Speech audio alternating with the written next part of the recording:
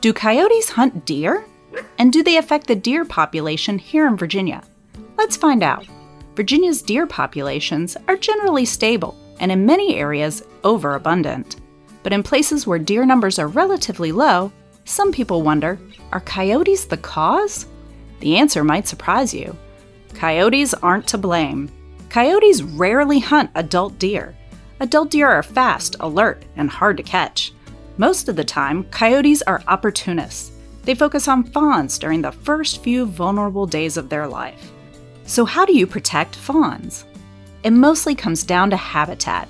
Fawns need tall grasses, wildflowers, and shrubs to stay hidden from predators like coyotes, bobcats, and even black bears. If you're wondering whether fawns have a place to hide on your property, try this simple test. Stand in the woods where you hunt and toss a basketball in any direction and see if you can spot it. If you can, that area doesn't provide good fawning cover. Wondering if predator control will help protect fawns? In most cases, habitat management is more successful and cost-effective.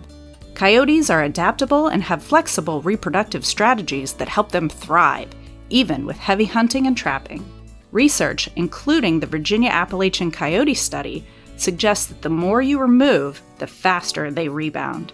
Dense cover helps protect fawns and provides habitat for many other species in need, like rabbits, turkeys, and more. If your backyard looks like a park, fawns are easy pickings.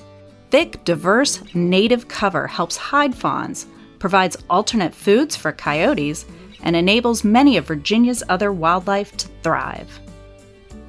What questions do you have about improving your habitat for fawns and other species? Ask us in the comments below.